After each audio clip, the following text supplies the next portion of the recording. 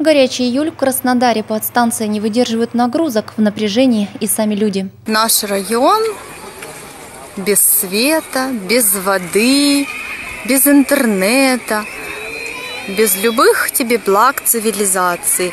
Никогда такого не было.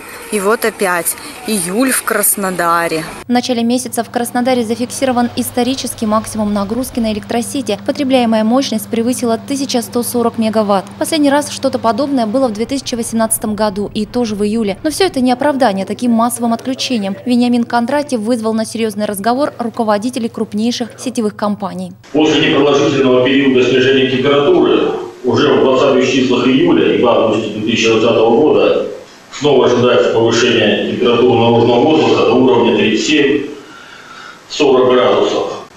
Так, потребление мощности по кубанской энергосистеме прогнозируется на уровне 5054 мегаватта. При данном прогнозном потреблении кубанской энергосистемы возможно возникновение перегрузки оборудования и контролируемых сечений. Сергей Анатольевич, знаете, с вами можно было бы согласиться, только вряд ли, что жители согласятся, что это нормально, если, допустим, жара увеличивается, и вот эти вот ситуации не происходят, и они будут происходить. В этом-то и вопрос, коллеги, что мы сегодня должны делать все, чтобы эти ситуации не происходили. И сегодня социальная стабильность на ваших плечах. И оценивать ее как стабильную, либо в рамках того, что сегодня жара поднимается, и мы должны понимать, что это будет. Коллеги, вот точно нас не будет, если мы будем считать, что вот это будет. Я вам это гарантирую.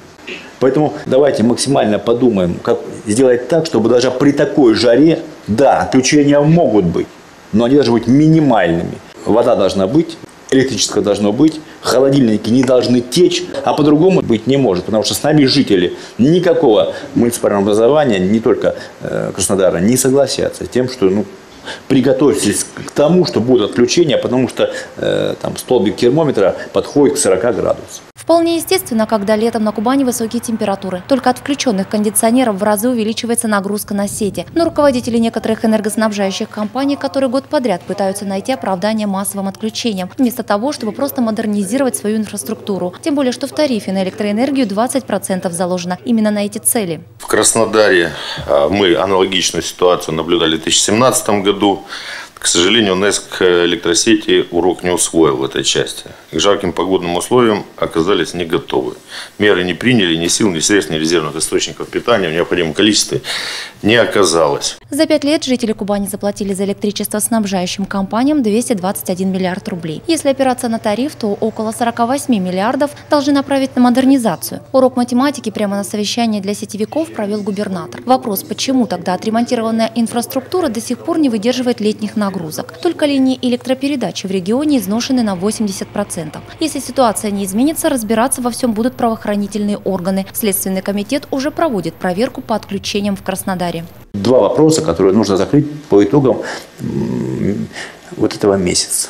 То есть мне нужен алгоритм, который впитывает решения по двум направлениям.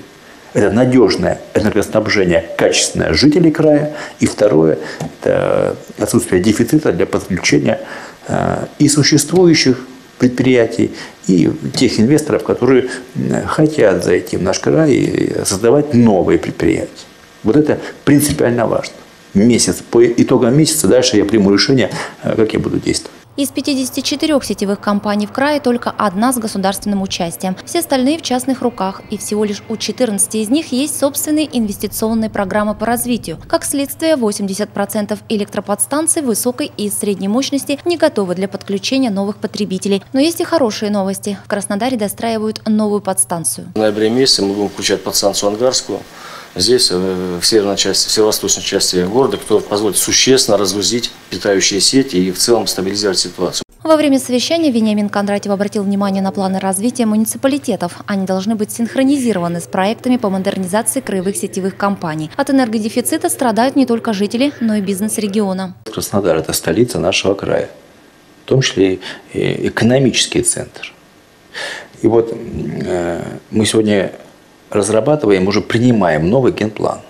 И мне важно, чтобы схема энергоснабжения с учетом потребностей и новых микрорайонов, нового строительства, которое будет, в том числе и промышленных зон, которые в Краснодаре, будет создаваться. Так вот, чтобы эта схема энергоснабжения была увязана с генеральным планом города Краснодара. Увязана. В противном случае, друзья, это будет и не генплан. И такая схема энергоснабжения краевой столицы, она тоже мне не нужна.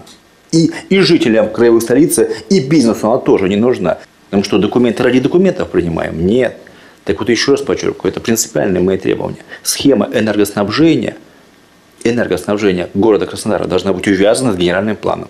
Это касается и вообще в целом муниципальных образований. Планы развития муниципальных образований должны быть синхронизированы с планами развития энергоснабжающих организаций в этих муниципальных образованиях с учетом потребности развития, еще раз подчеркиваю, любого муниципального образования края. Июльские отключения электричества в Краснодаре могут серьезно изменить всю систему энергоснабжения региона. За 5 лет время на уговоры закрыть вопрос с дефицитом электричества вышло.